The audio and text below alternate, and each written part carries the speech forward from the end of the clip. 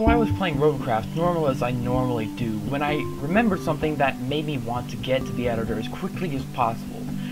The memory in question is about an old video of a YouTuber, Qpist, playing the Siege when one of the vehicles was simply a fan with wheels on the hull.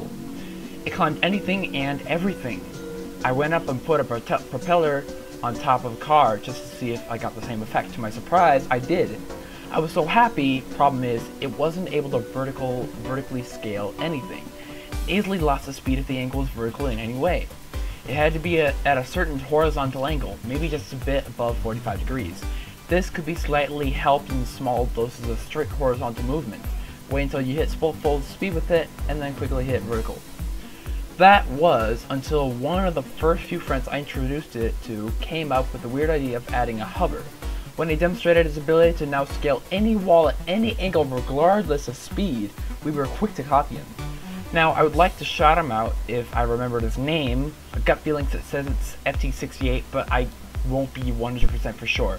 Now, the second generation stands as possibly a meta of sorts. A much higher tier player, around 3000 CPU high tier, used our concept on his already existing bot. It's a beast more than already was, and I'm happy for him. Now, my bot in the robot factory is called the actual all-terrain.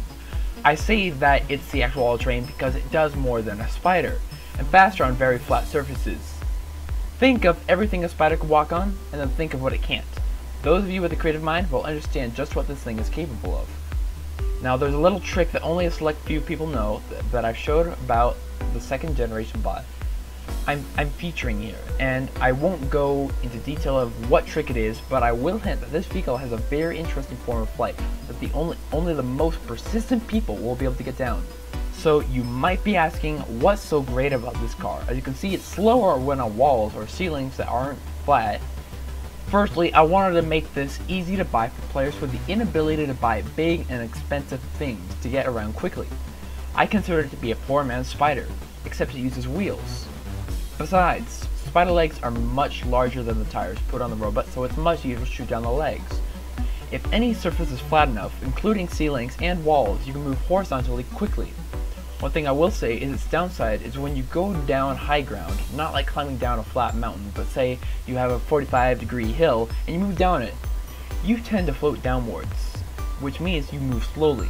Secondly, when moving across bumpy and rounded surfaces, it is as if you are hitting the top of a hill and you're going too fast.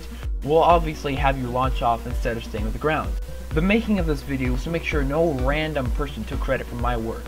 I'll say it didn't take too much thinking, and whoever first made the thing back in Besieged that was in Qpist's video should take credit. Sadly, I have no idea who it was, but the second generation concept, also known as the finished concept, credit for that I think goes to FT68. Thank you for watching, and hopefully I reread the meta. That isn't something you just say casually.